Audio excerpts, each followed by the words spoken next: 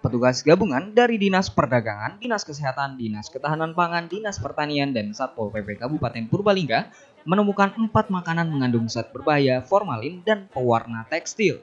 Makanan berformalin dan mengandung pewarna tekstil ditemukan setelah petugas melakukan uji laboratorium terhadap sejumlah sampel makanan di Pasar Bobotsari. Uji laboratorium sampel makanan langsung dilakukan di pasar guna memberikan pengetahuan kepada pedagang. Hasil dari uji laboratorium, sejumlah kerupuk, mie, dan makanan ringan positif mengandung formalin dan zat pewarna tekstil.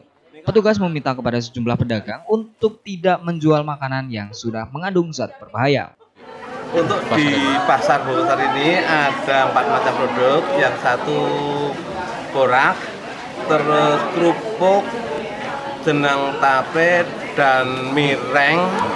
Terbukti dicampur dengan pewarna makanan yang seharusnya tidak boleh digunakan, yaitu prodamin B yang seharusnya untuk pewarna pakaian tekstil.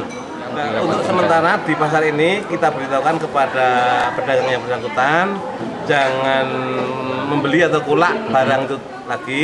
Nah, selanjutnya kita laporkan ke Dewan Ketahanan Kabupaten. Nanti langkah apa yang mau diambil tergantung yang di atas. Kita hanya melaporkan dan membina yang di pasar. Uji laboratorium ini dilakukan guna memberikan rasa aman kepada masyarakat dan agar masyarakat lebih berhati-hati untuk membeli makanan. Razia makanan dilakukan guna melindungi konsumen dari makanan yang mengandung zat berbahaya.